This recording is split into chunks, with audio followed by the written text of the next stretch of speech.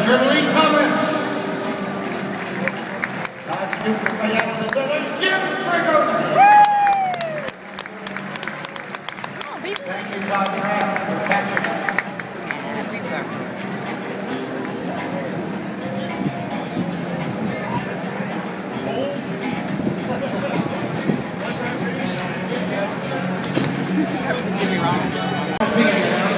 To introduce the season's starting lineup, please welcome number 19, Kevin Stocker, accompanied by his president, Lieutenant Jack Cambodia.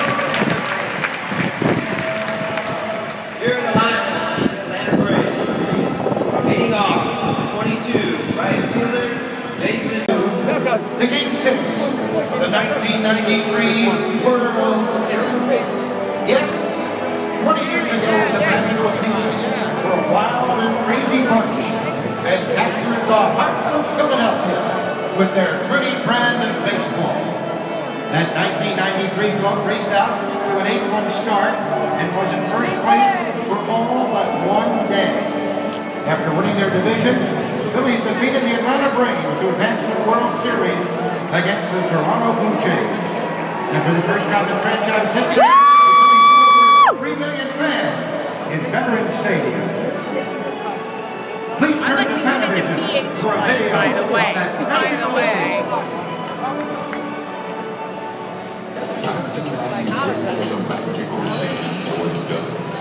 Previous years see outliers place finish, and most critics agree that Some of those 1993 National League champions. President of the Phillies, Bill Giles.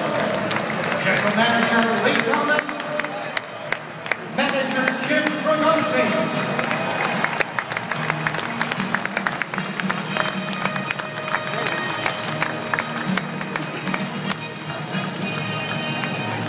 Right after that game. Let's be right there. Third base coach Larry Bowen. Right.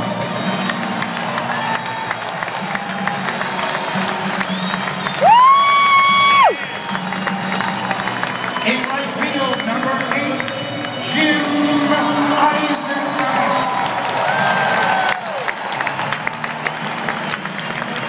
Also in right field, number 16, Tony Allmeyer. In center field, number 25 is Bill Thompson. In left field, number 33 is Ruben Amaro Jr. In left field, number 44, Wes Chamberlain. Catcher, number 23, Todd Pratt. Starting pitcher, number 34, Ben Rivera. Number 27, Danny Jackson. Number 49, Tommy Green. In the bullpen, number 40, David West. Number 48, Sit down. Roger Mason. Number 47, Larry Anderson. Number 99, Mitch.